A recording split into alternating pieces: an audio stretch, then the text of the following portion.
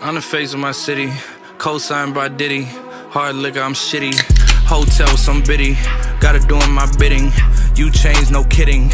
Wasn't always this pretty. Run with me, I'm fitting. Fourth quarter, ninth inning. Ain't no way we ain't winning. Back home for a week. Ain't no way we ain't sinning. If she came to stay with me, ain't no way she ain't pretty. Got the 808 hitting. Y'all some internet thugs won't come face to face with me. Y'all would hate to play with me. Tell me tuck it one time. She'll pay to stay skinny. I done been on that road. I done ate some great Denny's.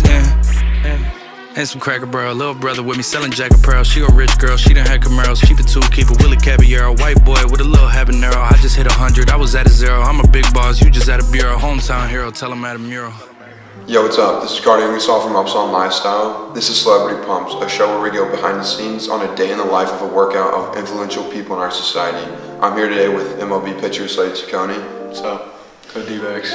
We're gonna go through his pre-workout, workout, and post-workout phase to show you what he does on a day-to-day basis and give you that insight that you need. Alright, so before you start your workout, are there any supplements that you try to take every day to really get you ready to go for your workouts? Yeah, before workouts, I don't take too many supplements. I try to stay pretty much natural, but other than that, I'll drink some caffeine before I go. Usually something with 200 to 300 milligrams, maybe a bang or something like that. Something with no sugar too, so I don't crash afterwards. Yeah. Let's talk about mindset. What are the daily rituals or philosophies that really get you in tune to perform your best during your workouts? I'm a big like pre-music guy, pre-workout music, pre-pitching music, pre-game stuff like that. That kind of gets me in the zone and locked in. So I always have my headphones on. Yeah. What's your number one song to get the pump going right now? The number one song. Some young boy. What is it? I definitely listen to rap. I also listen to like some heavy EDM usually when I work out. So that's tough. I'll give you one of each. You know the song Adam Bomb? That song, that song gets me going. And then, fired up. And then, I'm gonna go for rap. I'm gonna go with my freshman year walkout song, Put On by Young Jeezy. Absolute ripper. Banger. Classic. Banger. Classic. So stretching is a big part of this pre-workout process. So just give us a rundown of all the different exercises you do to get you ready for the workout. Yeah, I usually take about 10 to 15, maybe sometimes more if I'm a little tight, minutes to stretch out, especially on days where I do legs. And that'll consist of going down on like a yoga mat or something, stretching out my hips, hammies, quads, glutes, everything like that. Then I'll hang up on a pull-up bar to get my lower back and do some rotational exercises with my shoulder and elbow to make sure everything's fully loose. So we're doing a full body workout today. Take us through that workout and the training goals that you expect to get from that. Yeah, today's a whole body day, more isolation, not as much like big weight, like big heavy squats, deadlifts, that kind of stuff. A lot more small muscle isolation movements because now I'm moving into more of a mobility program with the season coming up, trying to get those little muscles activated as I'm starting to throw more. So that's the goal today, is the little muscles activation, maybe a little bit lighter weight, more focus on form. So we're starting a full body workout today with legs. Why is that? Give us your thought process behind that. Yeah, I like starting off with legs because it's the bigger muscles, more whole bodies, your lower back, your scaps, everything with a lot of the movements I do. So that's more of the whole body part. At the end, I'll isolate some more upper body things. But I like starting off with legs every time I work out.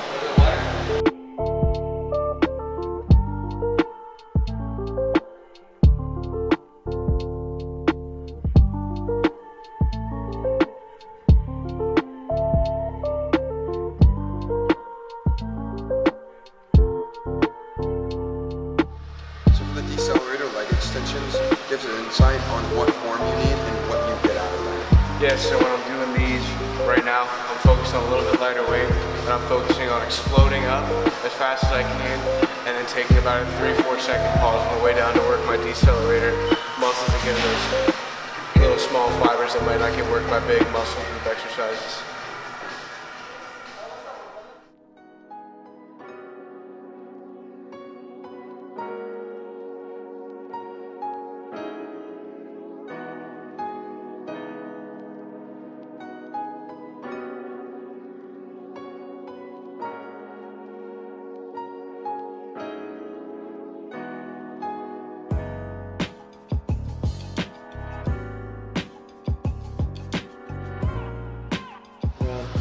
Tell us a little bit more about that superset. Why do you pair those two exercises together?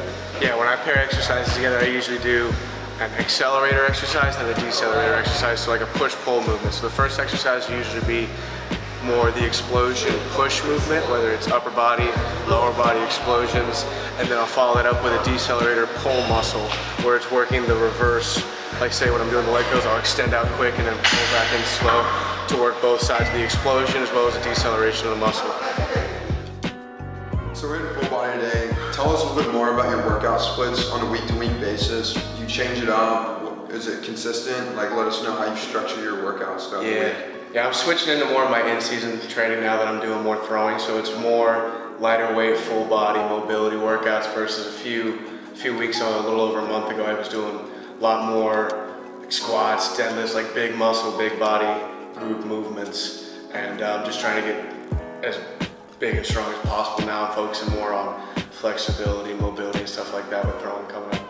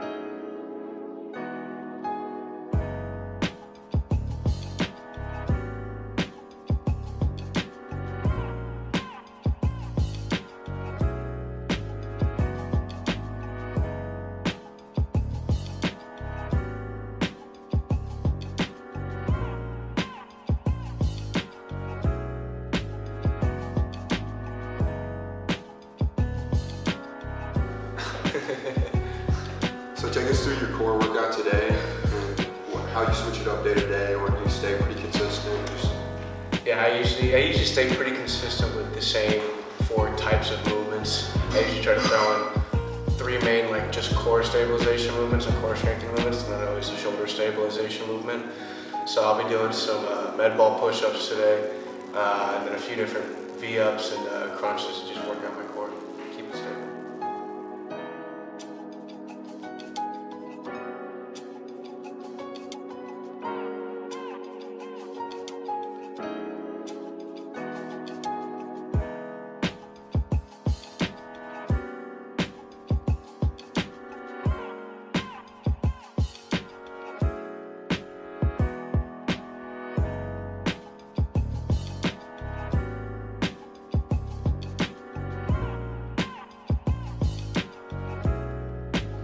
So for your post-workout routine, what exercises do you normally do to recover from a lift like that? So usually, it depends on the day. I'll always do some sort of cool down though, whether it's like mobility stretching, yoga, whether it's in the sauna stretching out, or a cool down on the bike just to kind of lower my heart rate, get all the lactic acid out so I'm not too sore the next day. Are there any supplements that you should take day to day? What's your protein intake, creatine? Sort of give us a little insight on everything that you take to recover and get gains. Yeah, I usually go heavy protein, heavy carbs, try to keep low fat, low sugar, and always got to go with a muscle milk or something like that after the workout. I got core power today, 43 grams of protein, it's got 8 grams of sugar, but some kind of shitty flavor, so we're gonna chug it. Cheers.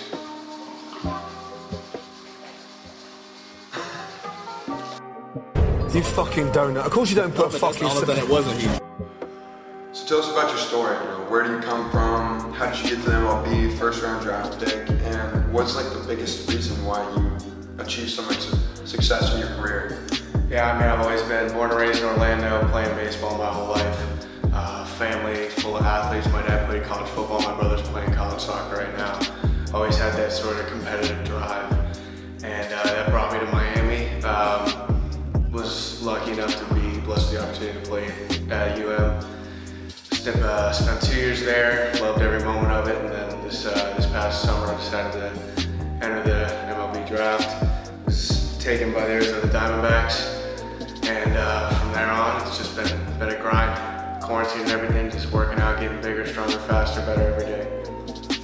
How was that decision leaving UM to go straight to the draft? What were the factors in that, and how'd you navigate that process? It was tough leaving school like Miami. I love this place, but I felt like it was my time to start my professional career. Had a great opportunity, a lot of great support, and I'm just excited to be out there now. Yeah, awesome. So where can we find out more about you, social media, and what do you have coming up in the future? What's your next season looking like? Yeah, so your social media is just my name, Slade_Cecconi on all platforms. And next season, I'll be going out, starting training again, spring training, moving out, back out to Arizona, getting accustomed to everything, definitely getting accustomed to the heat again. And from there on, season will go hopefully smoothly, and I can get my first full minor league season. Can't wait. Okay, so Slade came through, got a full body workout, showed you his mid-workout, post-workout.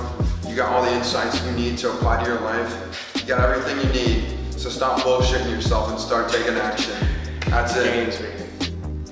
Peace.